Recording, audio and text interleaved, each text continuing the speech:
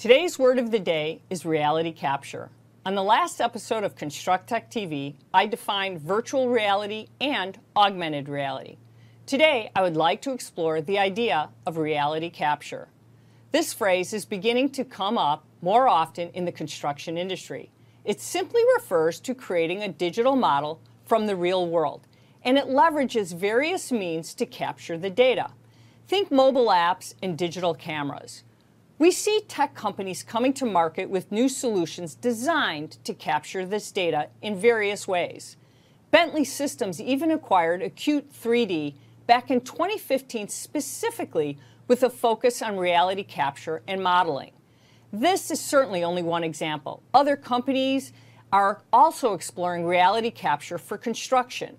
With technology such as this, workers can produce models of existing conditions using photos taken. Software then creates a reality mesh incorporating these images.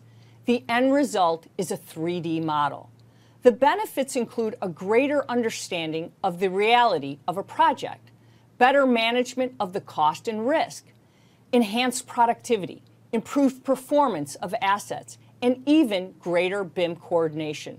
In the future, there is no question we will see even more application. As I see it, this is a significant opportunity to capture data from a number of different devices on a job.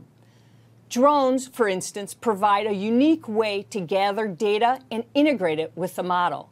The possibilities are truly endless. Reality capture? That's your word of the day. And thanks for watching Construct Tech TV, where we are talking tech at the job site.